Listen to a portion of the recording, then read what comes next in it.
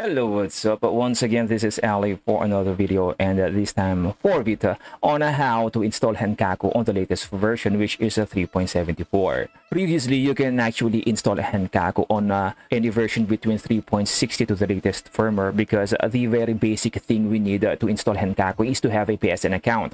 Having a PSN account will allow us to transfer files to our Vita for us to be able to jailbreak them. But since the latest firmware has been released, which is the 3.74, they have added a two-way process for us to be able to log in a PSN account on our Vita. This process requires us to enter a specific website where we can get the password for our PSN account to our Vita for us to be able to use them. So what we are going to do right now is we are going to show you how to update to the latest firmware and how to get through this two-way process to enter or to log in a PSN account, and how to jailbreak or install Henkaku on our Vita. But if you're on 3.60, you don't have to update any further, because you can install Henkaku using a specific website. So if you're on 3.60, you don't have to go through all this process. I will just show you how to install Henkaku, and once you have installed Henkaku, you can go ahead and proceed on how to install those applications that we are going to need. So let us go ahead on our video and show you how it's done. For this video, we are going to need a couple of files, and since this is going to be a series for our Vita jailbreak, I am going to save all of our files in a single folder so it will be easier to track them. First is the final H-encore. I will just leave all of the link on our description, and for your convenience, I will just direct you to the file itself. Just open the link and click on this, and it will direct you to the file. Just go ahead and save them on your preferred folder. But again, we are going to save all of our files in a single folder. So we're just going to use the folder Vita for the day. And since I already have this, I no longer have to save this one. I will just go ahead and cancel this. Next is the autoplugin. This will simplify our configuration for our Henkaku. And again, just open the link and click on this part, and it will direct you to the file itself. And again, choose the folder that you prefer. Then last is our Pkgi or our Pkgi. This one will allow us to download our games directly from the Vita itself. Again, open the link and click on this one.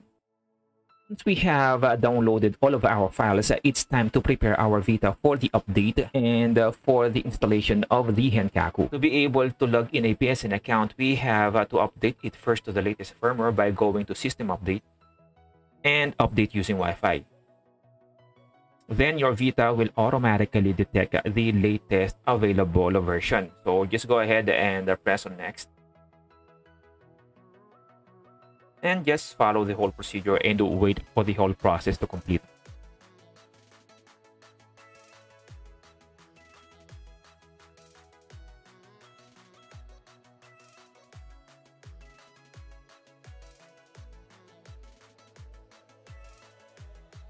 Let us go ahead and enter or sign in our PSN account.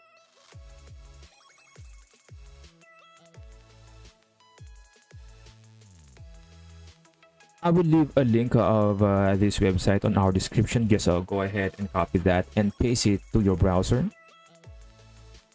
And from here, you may now go ahead and enter your PSN account.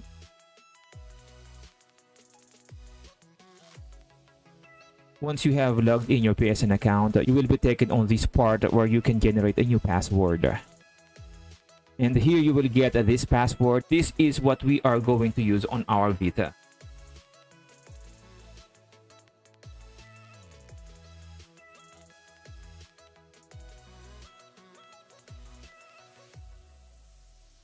After logging in, we may now go ahead and use a Content Manager to transfer our files.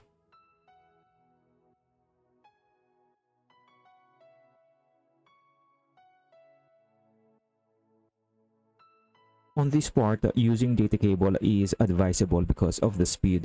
But I don't know if it's just me, but I'm having a hard time connecting to data cable, so I'm using Wi-Fi instead.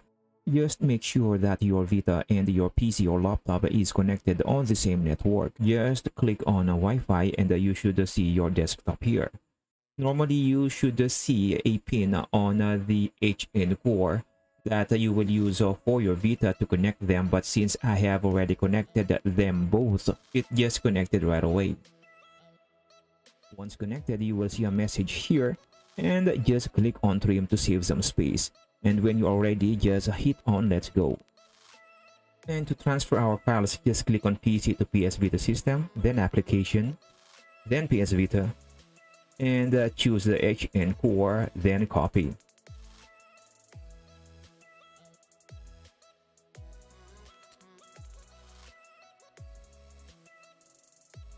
Then we may now exit the content manager and open the H-encore. Download the VitaShell, install Henkaku, and exit. Then we should enable the unsafe homebrew under the Henkaku settings.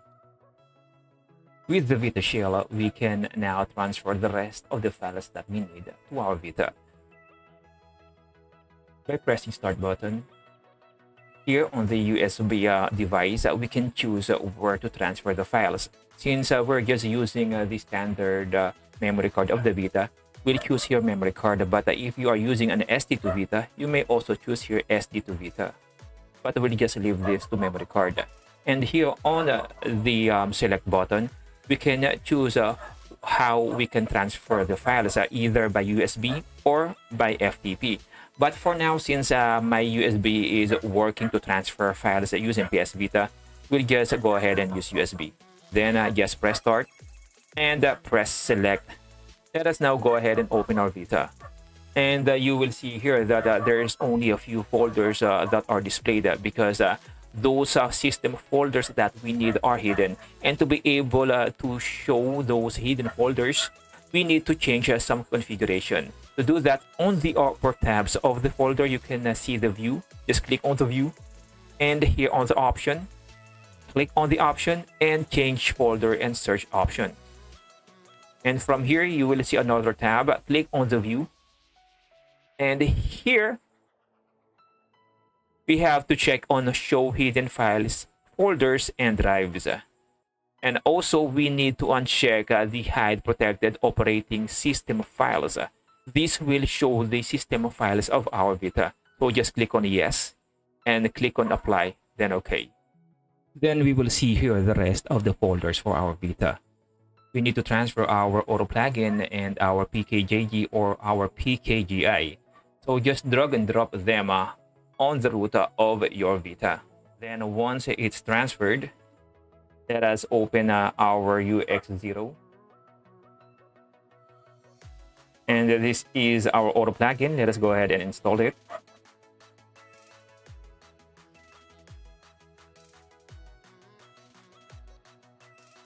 That is for our auto plugin. Now our Pkgi. Then after we install those files, let us go ahead and open our auto plugin to complete our Henkaku. Vita plugins, install plugins. Then we are going to search for the non-PDRM.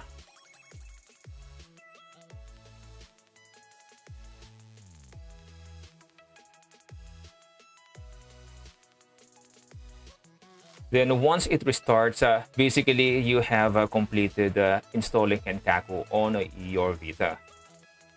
But that is just the starting point of the Henkaku. After installing Henkaku, there's still a lot of things or stuff that you can do with your Vita. We can downgrade our Vita to be able to install ENSO. That will enable us to have a permanent jailbreak on the PSP, because on 3.74, every time you turn off your Vita, you will have to re-enable your jailbreak or your H-encore by running the H-encore again.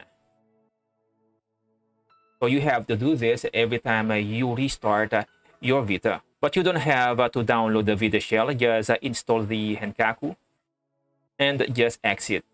Then let us go ahead and try our Pkgi. If you run Pkgi and you encounter some error, that is because you did not install non-PDRM. So that is the reason why we installed auto plugin, for us to easily install our non-PDRM And that will also help us install some other plugins that we are going to need on the future videos. So here on the Pkgi, to refresh your list, just click on triangle and choose refresh.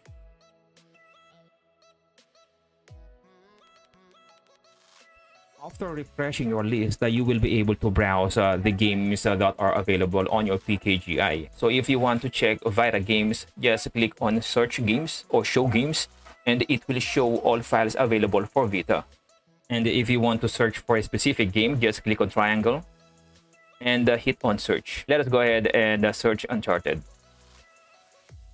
There. So there are still some games that is not available on the Pkgi, so you will have to download them manually using an external source. If you want to download the PS1 or PSP games, just hit on triangle again. Then here, show PSX games to show PS1 games or PSX games and PSP games. By the way, you won't be able to play them unless you install Adrenaline. By the way, we are going to cover that on the next video. And we are also going to show you how we can downgrade our Vita for us to be able to install Henkaku. We are also going to show you on the next video how we can use SD to Vita for you to be able to upgrade your storage using a standard micro SD card using an SD to Vita adapter. So that's it for our video. If you have any questions or you have encountered some issues or problem, please do let me know. Share them on our comment section and I will definitely address them. And if you found this video helpful, please do leave me a thumbs up and please do subscribe, and see you on the next video. Bye bye.